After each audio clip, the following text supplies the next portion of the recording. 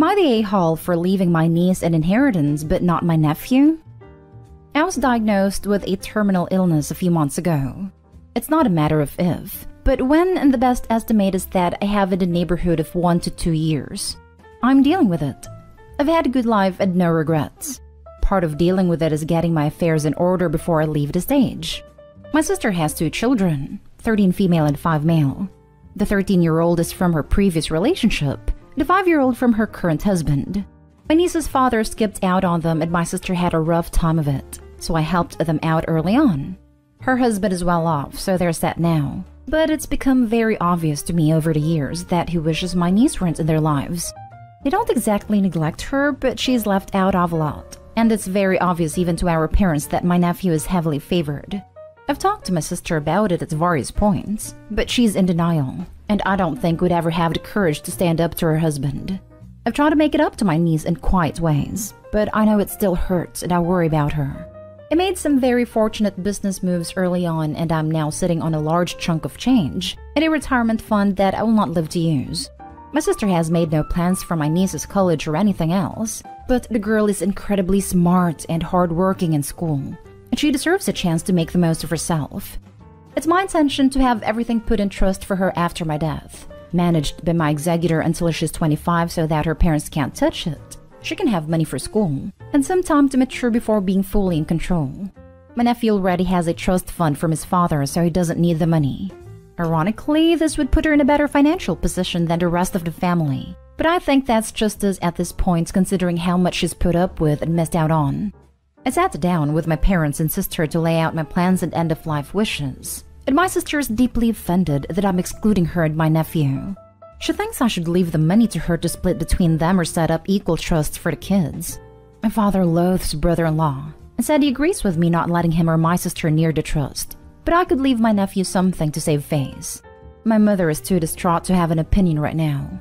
Brother-in-law made a joke later about contesting the will, and my sister isn't speaking to me. I feel like I have more responsibility to look after my niece since no one else is, while her brother will be okay.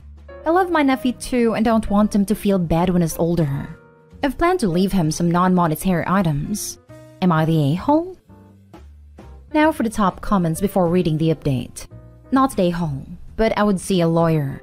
I've heard too many times where people mentioned leaving the other person a nominal amount of $5,000 so that they can't contest the will.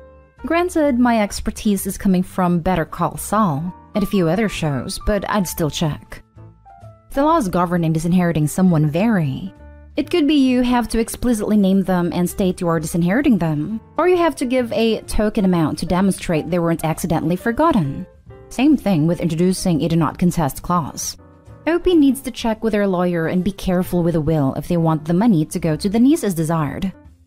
OP actually needs to check with a lawyer at 100%, but in general, disinheriting somebody means like your spouse or child. Not an a-hole at all, but agree with your father. Maybe leaving a token something so your nephew isn't left feeling the way your niece does, that you didn't value him at all. But agree that the majority is left to your niece to ensure she gets the same leg up as her nephew. And make sure that you have it locked right that there can be no contest, and they should think long and hard about it if they want any sort of relationship with her daughter. But also leave a letter for your nephew explaining your rationale that he can read as an adult. It's your money and you leave how you see fit. I've planned to leave him some items from my grandfather as well as some of my collections which do have value, but I think he'd enjoy having the actual items more since he always wants to see them when he comes over. I would go ahead and create your niece's trust, with you as trustee and name a successor into creating documents, while you are alive, and move most of your assets to it, and then just leave a small estate in case brother-in-law's joke is not really a joke. Talk to a lawyer to confirm and create it soundly, but that will likely help assure your wishes are followed. Brother-in-law made a joke later about contesting the will. I would flip out if anyone did that to me. It's even worse if I had an estimated 1 to 2 years left. Now for the update. First, thank you for the kind condolences. It's never an easy thing to face, but there are worse things that can happen and I've already been more fortunate than most. As everyone has suggested, I do have a good lawyer and financial planner working on this, as well as a trusted friend in estate planning who will be my executor, so that this remains as far outside of family politics as possible. I do like the idea, as someone suggested, of leaving enough for university tuition locked down for my nephew, just in case his father is being dishonest about the trust, so I will discuss that with the professionals. I'm also leaving him some items of actual value, which I suppose he could sell if he chose. That being said, he has a large family on his father's side to help him, whereas my niece is only me and my parents locally. Our other family lives abroad and would not be in a position to help. I do also like the idea of making recordings and letters for them to explain the situation. Some here were worried about brother-in-law treating my niece badly the next few years because of the trust, and that's something I've been concerned about myself. My niece would prefer to live with her grandparents, and they would be happy to have her, but my sister has been an obstacle to that because of appearances. I've compiled evidence of emotional neglect over the years, along with brother-in-law's shady behavior in general, and have discussed suing for custody with my parents in the event the situation worsens. I will work in some emergency funds for legal costs and such in the event that happens, or to allow my niece to emancipate at 16 if she chooses. That year or two gap might be difficult for her, but I think if it's clear that there are a lot of eyes on the situation and people in her corner, brother-in-law won't escalate too much, as it would draw unwanted attention to his other activities. Before I was diagnosed, I had floated the idea with my sister of paying to send her to a good boarding school, so she could get a better quality education, and maybe feel a little more comfortable away from home. That was received favorably at a time, so that may also be an option if my sister is still open to it. My parents and I do plan to sit down with my niece soon and discuss this with her. Make sure she's introduced to my executor and lawyer so she knows who she can reach out to if she needs help or advice, and prepare her for what's coming. I had planned a trip for all of us, sister and nephew included, back to my parents' home country for Lunar New Year, so I'm hoping that I'm still healthy enough by then to go, and that some of this can be worked out while my sister is away from brother-in-law's influence. Next story. Am I the a-hole for refusing to give my stepdaughter her Christmas present from her grandparents if my son doesn't receive one as well? I, 31 female, have been married to Dan, 39 male, for 7 years and have Nick together, 4 male. Dan has a daughter, Mel, 11 female, whose mother passed away during childbirth. We met when Mel was 1. Mel's grandparents, Tim and Kim, maternal, used to not be a part of our lives. They never supported my relationship with Dan. They told Mel I was trying to replace her, that I didn't love her, and other comments. Dan decided to go no contact as he didn't like how they treated us in front of Mel, and how Mel began replicating that behavior. Last Christmas, we all reconciled due to world events occurring. During this time, Tim and Kim only brought presents for Mel and Dan. Me and my parents were also present, and we both bought presents for them, but it wasn't reciprocated. Nick noticed that his sister and dad got a present, but he didn't. I didn't like the behavior and knew as he got older, it'll become more apparent, and I don't want him experiencing that. Me and Dan sat down with them to explain how we felt, but they just acted surprised. I suggested we lay down boundaries at how we'd like to approach any gift-giving holidays to be better prepared in the future. We agreed that for birthdays and Christmas, we'd give gifts to everyone, and it was the thought that counted. Throughout this year, Tim and Kim only bought gifts for Dan and Mel's birthday. My birthday was in March and Nick was born in April, but we didn't receive anything, not even a card. Sent a text asking if everything was alright, but they said they were busy and wished us a happy birthday. For Kim's birthday, my parents let them stay in their second home so they could go on vacation. They took my parents up on that offer, yet when my parents' birthdays came up, they didn't receive a gift or a text. At this stage, we were all pretty frustrated, and my parents felt like they were taken advantage of, as Tim and Kim were only nice to them until after their holiday. Last week, Tim and Kim came to drop off presents for the kids, as they had been exposed and wanted presents with us in case they couldn't come over. They dropped off 2 boxes, both labeled Mel. I texted assuming that they'd accidentally written Mel's name twice, and asked which was which, but they told me both were for Mel. I asked where Nick's present was, but they said they weren't giving him one. No explanation. I was fuming, so I told Dan the situation before responding. We told them that we would not be giving Mel the presents from them unless Nick got one, as it wasn't fair, and we'd already agreed to give everyone gifts. They claimed that wasn't fair and we were showing favoritism, and how can we withhold a gift from an innocent child? I then said that I'd rewrap it and claim it was from Santa. They posted on Facebook about how I was favoring my child and punishing their grandchild for no reason, and this was met with criticism directed towards me. You're the a-hole for this instance. Nick isn't related to them at all. These are Mel's maternal grandparents. Her mother died in childbirth and you are now trying to cut her off from the rest of her mother's family because you want them to pay the toll of buying presents for you, your son, and your parents. That's unreasonable when their only family in your household is Mel. The comments about replacement / etc. were not acceptable, but you did not mention those as having continued or being the issue right now. Your issue is them not buying your entire family presents. As long as they are now cordial with you, that's really all you can ask for. It's so weird how hard you guys keep trying to force these folks to care about a kid they're not related to. Your son has grandparents and parents, and doesn't need Tim and Kim. Mel has her dad and them. I don't know what kind of mom you are and would never assume you aren't a great one to her, but at the end of the day, her dad and them are her only biological family. Why would they want to buy a kid that isn't their family presents? Let them have their thing with Mel, and if it's with Mel only and you don't like that, don't contact them more than you have to. I don't mean to be rude, and I apologize if this upsets you. Just my take. Next story is titled, Am I the a-hole for moving my pregnant younger sister into my house without asking my boyfriend's opinion?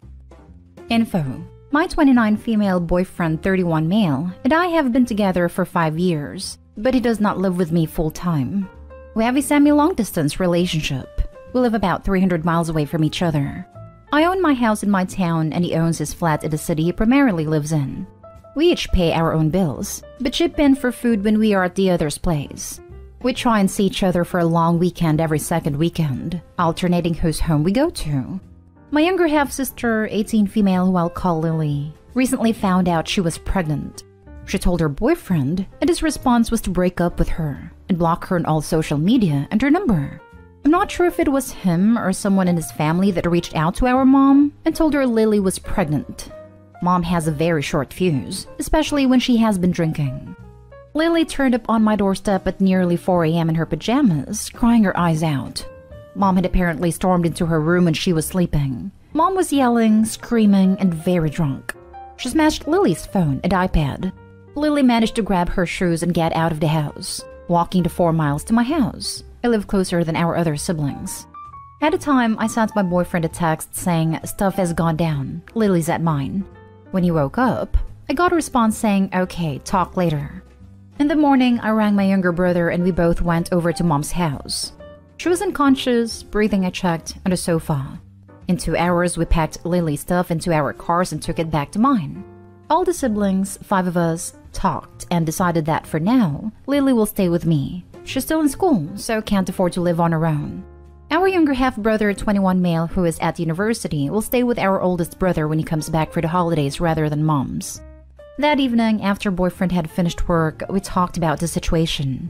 He knows how volatile my mom is, but he is not happy that I didn't talk to him before deciding to let Lily move in. He's now saying that he isn't coming to mine over Christmas. He was meant to come down today and stay over Christmas and New Year. His family lives near me, so he would see his family, not just me. He has decided that he's staying with his mother as he doesn't feel welcome at mine anymore.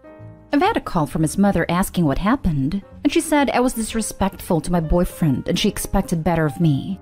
Am I the a-hole for not talking to my boyfriend before deciding to let my pregnant younger half-sister move in with me? Now for the comments. Not the a-hole. You do not live together. And I would have hoped you would be compassionate enough to understand your sister needs help, and that this will likely not be a permanent situation. Visiting family but not visiting you is childish behavior.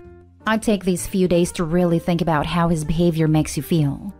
Good for you for taking care of your sister and removing her and her child from a potentially dangerous situation. Thank you.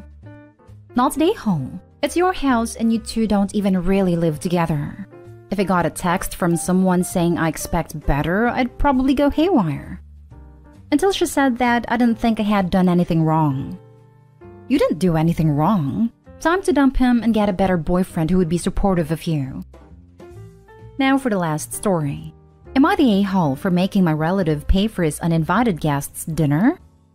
I recently graduated from college, and to celebrate this accomplishment, my family and I chipped in to have a buffet for my immediate family and some extended relatives and my godmother, also a distant relative, on a very nice restaurant.